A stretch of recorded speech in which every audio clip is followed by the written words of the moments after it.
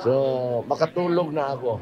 I can sleep 8 hours without worrying that I have to stand up and, ligo. So,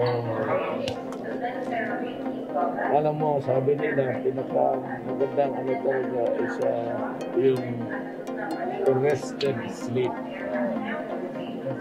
And maybe I can have it now. And have more time to read.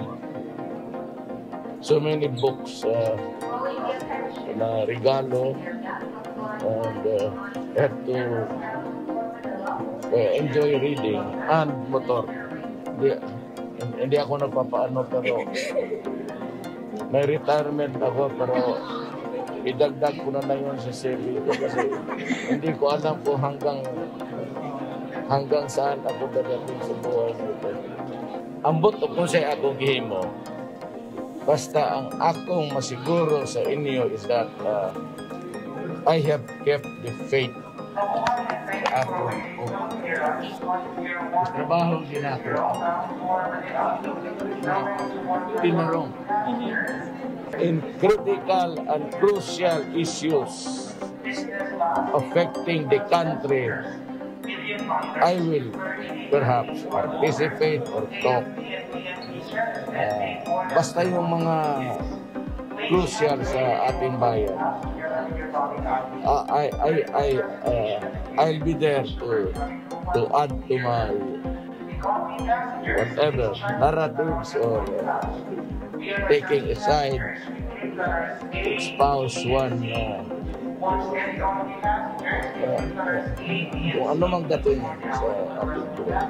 The city government is also very thankful for the support, both tangible and intangible. I say tangible kasi yung bago naming City Hall na we will be inaugurating in a few days was given by the President. And maraming salamat, Presidente, for always having Digo City and the Digoseños in your mind. Sa inyo po, mahal na Pangulong Duterte, sa inyong pag-alis bilang ating Presidente, nais ko pong iwan po ang isang mensahe na maraming salamat po sa pagmamahal, sa pagmamalasakit ninyo sa katutubong Pilipino. Hindi po ito kakalimutan, especially ng mga katutubo ng buong bansa. Dahil po ngayon lang talaga namin naramdaman, especially dun sa ginawa niyong batas, yung Executive Order 70, yung EO 70, na naglalayon na ng lahat ng ahensya ng gobyerno para magkaisa, para magtulungan, para tugunan lalong-lalo na ang mga burning issues ng ating mga katutubong Pilipino. Digong, daghan kaing salamat sa serbisyo na imong gihatag, dili lang isip Tabawenyo, dili lang isip Mindanawon, pero apil na pod isip ka na Pilipino. Proud kaayo ko nga taga Davao ko tungod kay gikan pod ka didto. Tatay, napakarami pong salamat sa lahat ng ginawa mo sa city ng Davao at sa buong Pilipinas.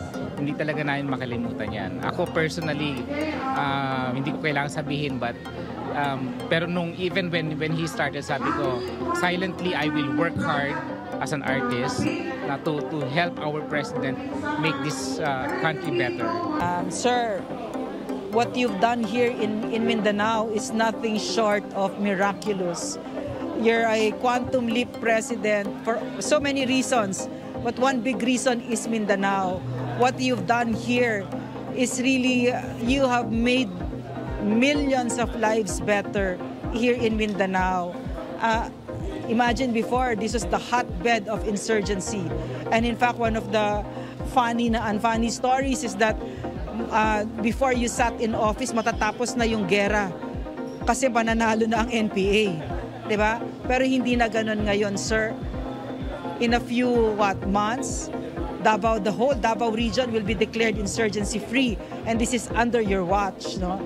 25,200 surrenders. How many guerrilla fronts? 61 guerrilla fronts out of 68 na patumba. More than 50% of them are in Mindanao, no? Which means very clearly that you've brought peace in Mindanao. It's real. It's no longer a far-off dream. And I thank you talaga from the bottom of my heart as a daughter of Mindanao and as a Filipino. kay Presidente naman, Sir President, it's really been an honor, my greatest honor to be on board your program, your administration, you being the captain of the ship. Hindi ko po makakalimutan ng inyong kindness at lalo na pagbigay sa akin ng pagkakataon na maging Director General of the National Intelligence Coordinating Agency. Kung saan man po tayo dadalhin ng panahon, Mayor, kasama po ako lagi sa inyo. God bless po. Ingatan niyo po ang inyong health because we still need you. You are still my Mayor. Salamat. God bless. Akin po, saka sa po ng aking mga kasamahan dito sa Davao del Sur, RPSB Davao del Sur,